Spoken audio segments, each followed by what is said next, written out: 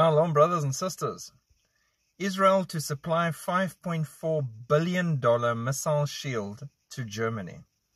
Israel Defense Ministry secured its largest ever defense deal, selling the sophisticated missile system to Germany in a move that could have repercussions for the war in Ukraine, and I'm going to add, have repercussions for Israel with Russia.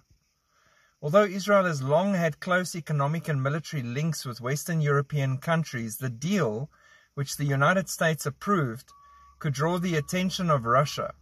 Israel has maintained working relations with Russia throughout the war in Ukraine and has repeatedly rebuffed requests to sell arms to Kyiv for fear of antagonizing Moscow. Germany will buy the advanced system, coined the Arrow 3, which is designed to intercept long-range ballistic missiles armed with nuclear or other warheads. Israel sought approval for the deal from the US because the system was jointly developed by both countries through the Israel Aerospace Industries and Boeing.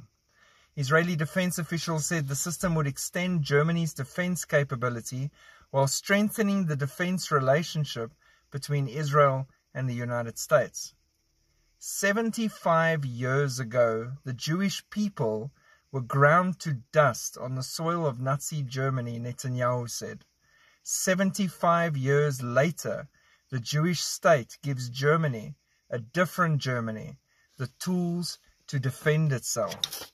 75.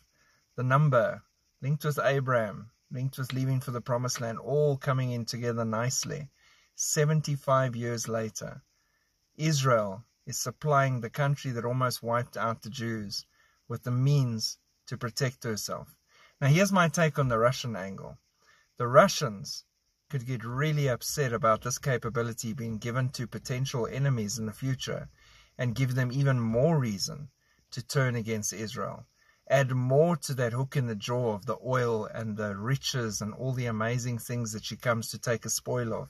Things like this as well can just antagonize her to the point where she goes, maybe we should try and stop Israel before it's too late.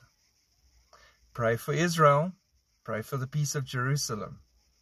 Bless those who bless you. Have a great day. Shalom.